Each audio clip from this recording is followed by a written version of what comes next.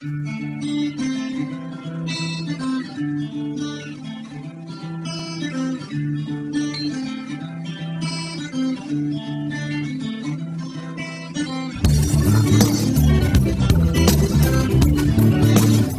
book for today is a collection of the author's commentaries on local, national, and global issues. It is titled, as I was saying, A Compendium of My Public Intervention Write-Ups About Nigeria 2010 to 2020, written by Kayode Adejumo Bello and published in 2021 by Bibliophilia Ibadan. The author, Kayode Adejumo Bello, is a public affairs commentator. He is a professional biographer and creative writer with experience in publishing and development of young writers. In this book, the author writes about personalities, politics, policies, sports, and music. For instance, from the very first chapter of this book, Kayode opens with the lamentation-laced musings about the death of Gani Fawehinmi and the failure of the healthcare system to properly diagnose his ailment. The writer writes about the failure of Nigeria to make the cut for the 2010 FIFA World Cup in South Africa and wonders that the billions invested in that failed venture would have fixed critical infrastructure here at home. The author muses about his general frustrations about the failure of governance in Nigeria and the attendant lack of direction by those in government.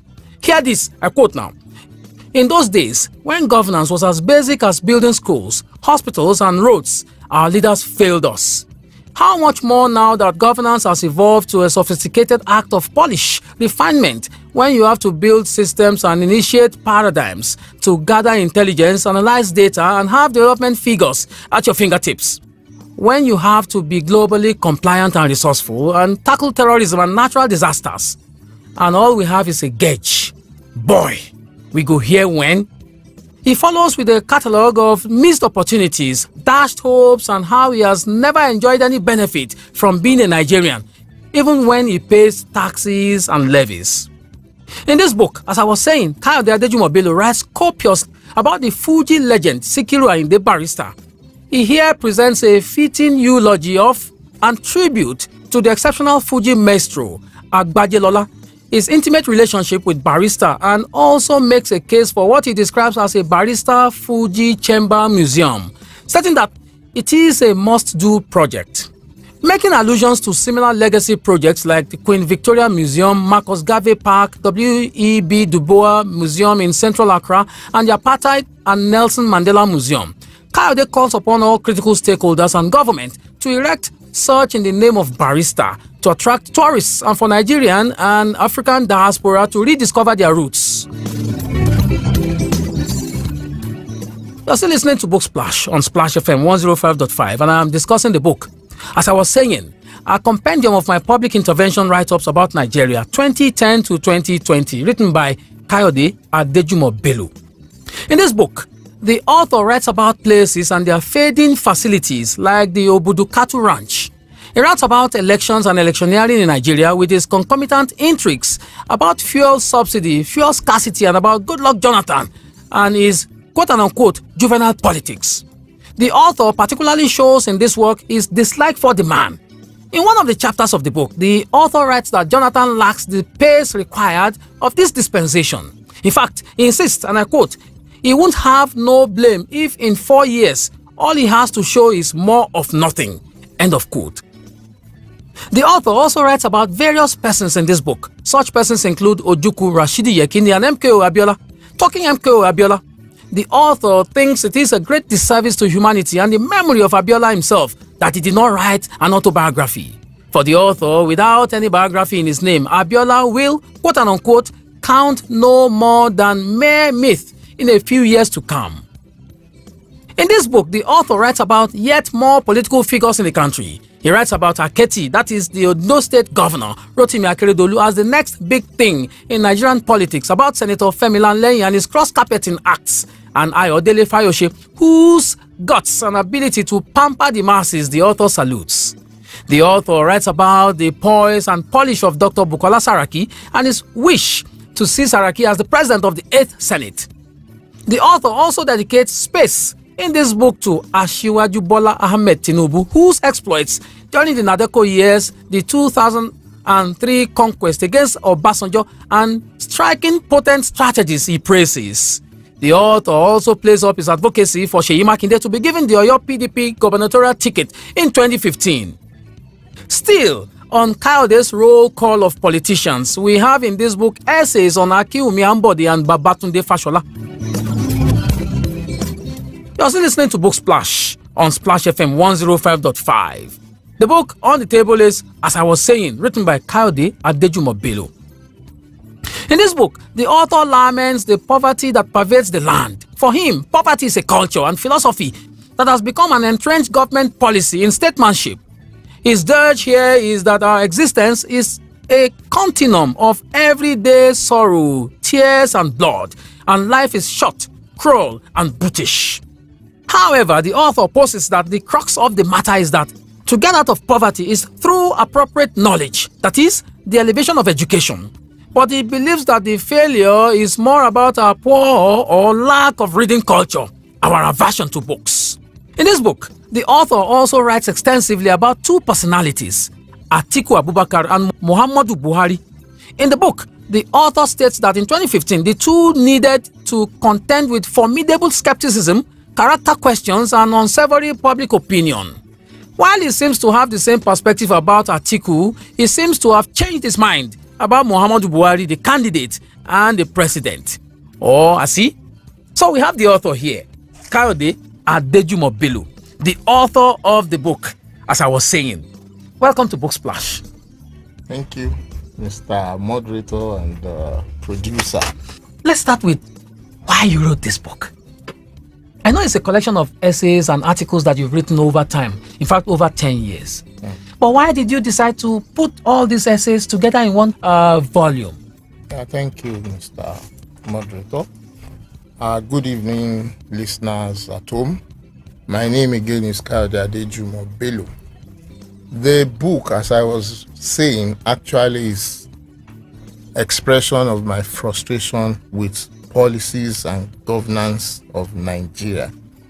I was an activist when I was on the campus of the University of Ibadan. I was in the student union, and it is to the credit of my generation that we fought the military government of then to a standstill. As we joke about it, we actually confronted their machine guns bare-chested. We didn't have guns. We didn't have cutlasses. But we were able to push the military back to the barracks. And we thought we had done very well. Then came the so-called democracy. And before our very eyes, it was turning to something grave. We were definitely disillusioned. My generation is disillusioned. If you like to use the word frustrated. So it is out of that frustration that I decided to put pen to paper and make commentary about things as they unfold.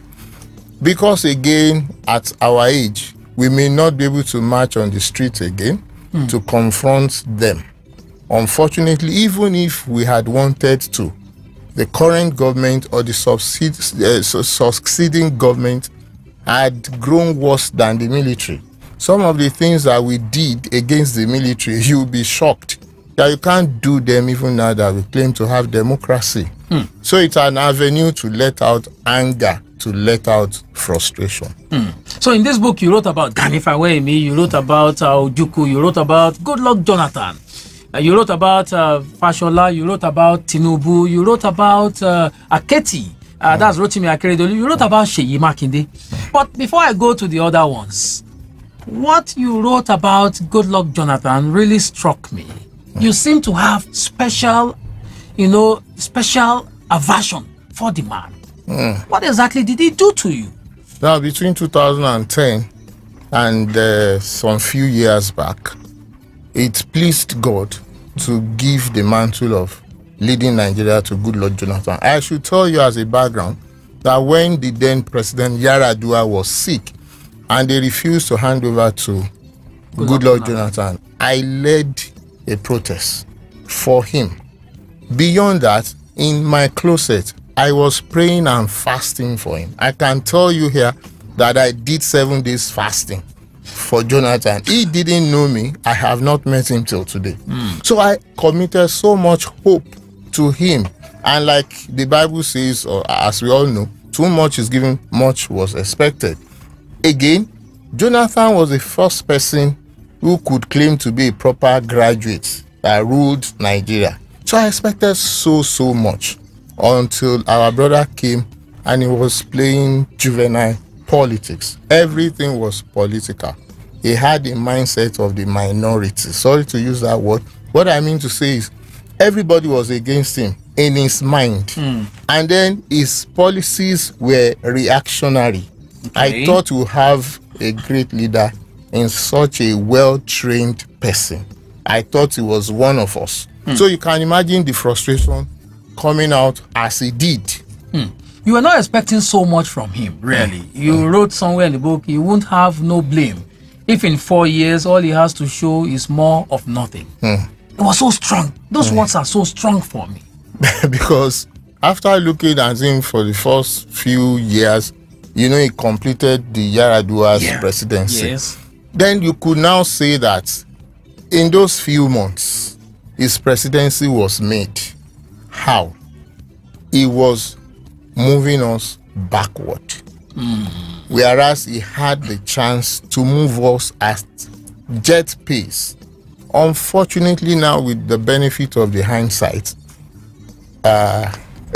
we know what we are going through now. But the truth is, with the choices we had in 2015, we will still vote against Jonathan because he did not promote the common patrimony. His presidency was for the tiny people around him. Okay, in this book, you also wrote about life in Nigeria and the failure of leadership. You even wrote somewhere that you've never benefited anything from government. So your own local government, your own water corporation, your own power company, you are virtually everything. You are very angry at leadership in Nigeria.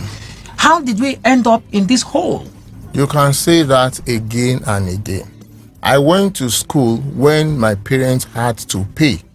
That was in the military era. I paid through secondary school. I paid through university. Ordinary common, taking my passport, I paid. My electricity in my house, I paid. I was the water corporation of my home. I was the NEPA of my home.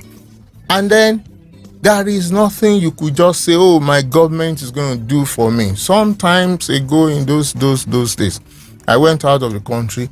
I lost my tickets. It was before the advent of internet and stuffs. I had to pay Nigerian government for coming to pick me from Italy then. I was not a criminal. I just misplaced my document and my visa had expired. So I had to leave. The Nigerian embassy was contacted and lo and behold, I was made to sign an undertaking that I will pay when we get to Lagos. It's as bad as that. So you can imagine my frustration. After school then, you thought you had had a right to leave, only to come out and you see, wow, this is a jungle. And then you begin to pay all over again. And it is getting worse every day. The whole world is running to the front. We are running very, very seriously to the back. Very unfortunate. In one section of the book, I love it so much. Of course, this, from the sound of the write-up, you will sense that it was before the 2015 election. And your headline here is neither Muhammadu Buhari nor Atiku Abubakar. You say that as formidable as they are, however, they also have to contend with formidable skepticism, character questions, and the unsavory public opinion. In the case of General Buhari, he is seen as a religious bigot, a jihadist and radical. I don't know how the toga came to be, but unfortunately, it has stuck. So I know that at some point in your life, you supported Buhari, the candidate. What happened to you from 2015 to 2020? Oh, yeah. Something must have happened. Okay. What is it? Because we were so desperate to let our brother Jonathan go. And the only choice we had was to vote him out. Unfortunately, again, the Nigerian system, those who puppeteer the system, gave us to choose between Atiku and Buhari against Jonathan. Now, if we had better choices, it will be neither Buhari, it will not be Atiku. Because of what I said, it was obvious that Buhari did not have the mental capacity. It was obvious he was a bigot. If you had left power since 1984 and you did not write one lecture, you did not deliver any, we didn't see you anywhere, the PTF thing you did is a controversy. But then, because there was a very deep lack of personality, we ended up having to choose between the devil and the deep blue sea. We had to choose between bad and very bad. So we chose to choose bad. We thought somehow, because of the coalition of forces behind him, the team that produced him, the Asiwaju camp, the progressive camp that came together to package Buhari for us, we thought somehow along the line he may have become a changed person. Also, that if he could work with that rainbow coalition, it's possible the team will lead us further. Unfortunately, after 6 months, we saw that we had entered one chance. In 6 months, our brother could not name his cabinet. In 6 months, our brother could not give us any direction. In 6 months, the goodwill had evaporated. It was just a matter of time then before he began to mess the country up. Unfortunately, the juries are out. Now, we know where we were before him. We know where we are now. Thankfully, in the next 1.5 years, his time will be up. And then we will talk about him fully. It's still Book Splash on Splash FM 105.5. In some sections of the book, as I was saying, Kayode appears to have very long canes for the Nigerian brand of religiosity. He writes, and I quote, "We became a nation of cannibals and charlatans, yet we can't stop peddling God. Now we cannibalize one another, and we are all Bible, Quran carriers. No more trust, no more reliability, so much God, so little goodness." In the other section of the book tagged "Religion has failed," so resoundingly, the author writes that we need to dump the two religions and find the one true God. In this place, you have grudges against religion and religious leaders in Nigeria. Tell me about this. When we were growing up in the 80s, we had very few churches in Ibadan. I could name them: the Methodist Church there, the Anglican Church here, and all of that. And we were godly. I went to my friends who were Christians, we ate. They came to our house, we ate. We were brothers and sisters. There were very few cases of armed robbery, no or virtual no cases of 419 or stuffs. You can trust. You can. Once this guy says, "I'm a Christian," you can trust him. Or this guy says, "I'm a Muslim," you can trust him. Now, if somebody tells me I'm a pastor, I run away. Somebody tells me I'm a Christian or I'm a Muslim, it becomes deadly, because you may just be playing with the snake. These things are so bastardized, you wonder, what are you guys telling us? In those days when there were very few churches and very few, less noise about religion, we had peace. Now everybody is a jihadist. Now everybody is a crusader. And yet it is not rubbing off on our moral fabrics. You can't trust nobody. Even your wife, who is a mother in Israel in the church, will come to the house and give you hell.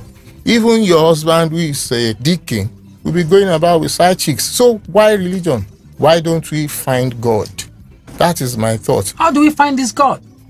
Before the two religions came, our parents were godly. You cannot tell me they were not. You can't tell me they were idol worshippers. They gave them bad name. They were leading with their conscience. Their conscience was alive. And they were interacting with God. And the society was the better for it. Now we have to go to Rome. And we have to go to Mecca. We stop going to Oshogbo. We stop coming to... And then here we are. I posit that if everybody can find their way to God, less of religion, more of godliness, then we'll have goodness in our society. How can you say somebody who married 2 wives cannot be a pastor, but you want to ordain somebody who is a gay? Does it make sense? Somebody is gay, a man making love with a man, a woman making love with a woman, but you can ordain him as a pastor. But somebody who married more than 1 wife is condemned. It doesn't make sense. That is religion. That is not God. Wow. I'm still speaking with Kayode Adejumo Bello, the author of this book, as I was saying.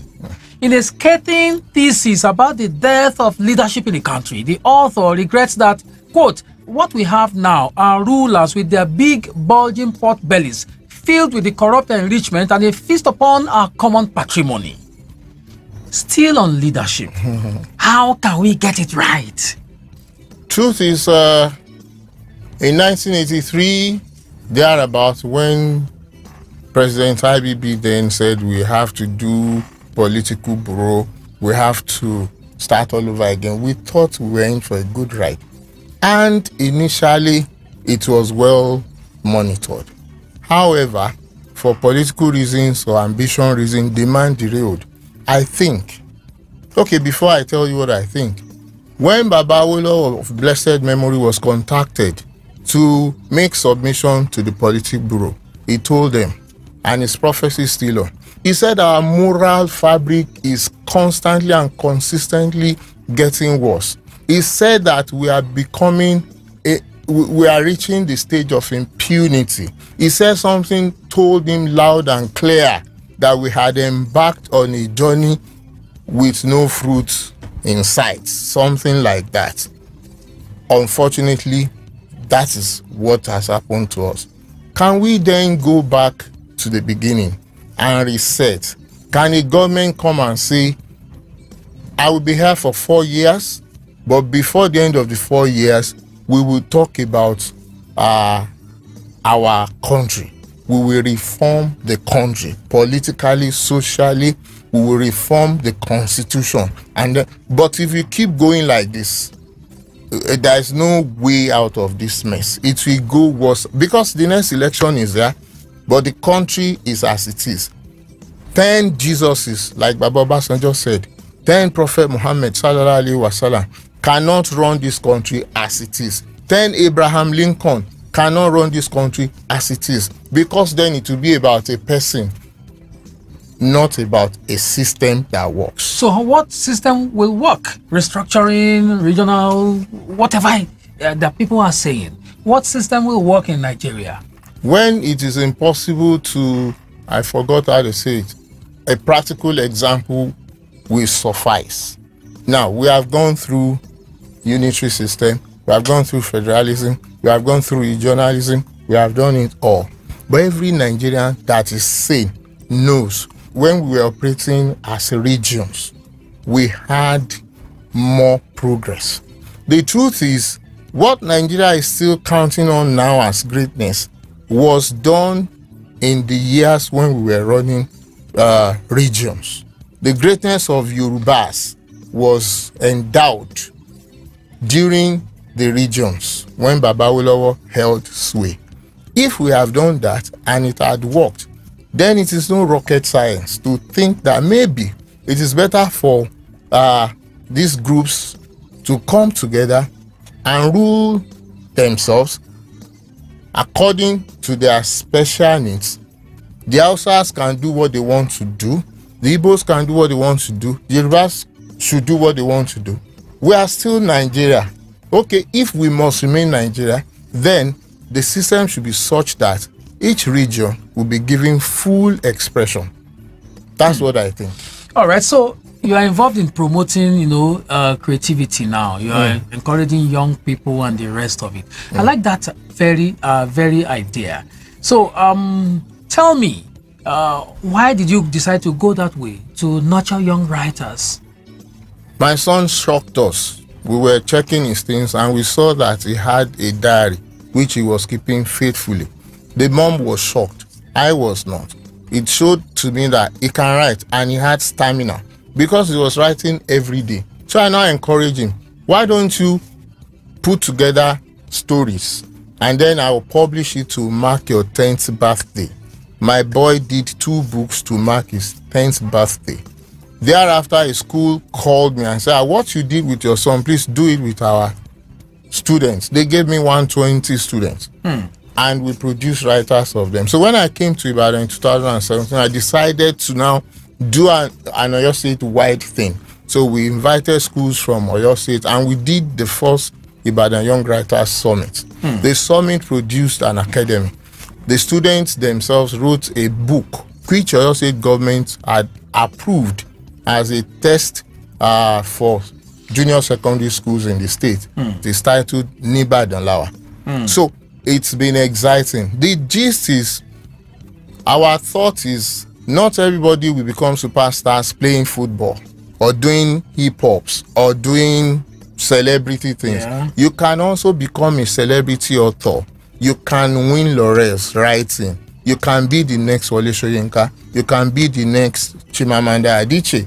That is what has been pushing us to produce the next generation of writers. So what's up next for you after this book, as I was saying? Nigeria keeps evolving. We will not stop saying. Because sometime in the future, they will ask, what did you do when Nigeria was going like this? That's why we put this together. We hope in our lifetime, Nigeria will come round. If not, they will know that we said something.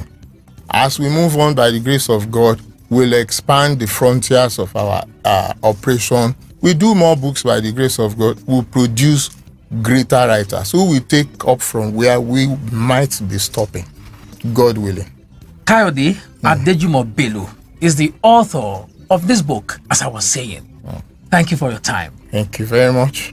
Ultimately, this book is a collection of the author's musings about various issues about which the author has strong opinions, and he has been able to perfectly drive home his points. There are over 76 different issues covered in this book, and in 160 pages, the author powerfully pushes his points convincingly and in conventional, conversational, non-formal English for the delight of all.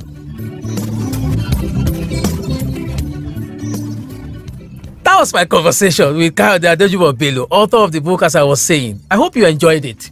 If you did, please join me same time next Saturday for another edition of Book Splash on Splash FM 105.5 Ibadan. I thank you for listening, and thanks to my sound manager, Victor Daudu. And I have 5 copies of this book to give out to the first 5 text messages that I received today. So if you'd like to receive a copy of this book, as I was saying, text me your name and location to 0805 699 8676. Please note, the first 5 text messages that I receive will get a copy each. In case you have questions or queries, please send me a text message 0805 699 8676 or email Olatunbosun at splashfm1055.com. I am Michael Olatunbosun. I urge you to read the book today.